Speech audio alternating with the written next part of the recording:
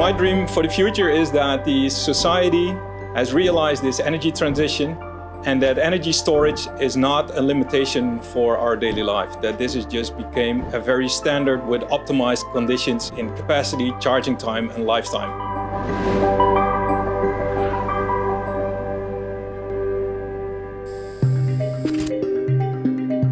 Now at the Center for Energy Innovation here at the Universiteit Twente, we combine all research on energy applications, and this is crucial to realize the energy transition. The Twente Center of Advanced Battery Technology is a center that brings together different expertises over the full life cycle of batteries. And that's what makes it very unique, from the material side over manufacturing to the system applications and also later end of life.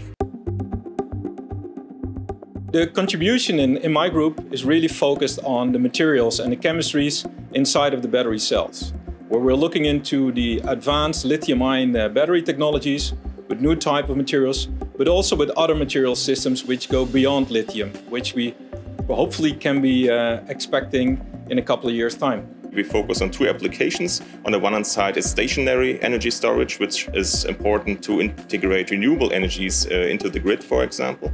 And the other one are electric vehicles, where of course batteries play an important role to make electric mobility possible. Here at the university, there are over 30 research groups involved in battery research over all these different expertises, and there is quite some collaboration between the different groups. We have a strong collaboration with the University of Münster. We have a very strong connection to Forschungscenter Jülich and the Fraunhofer Institute.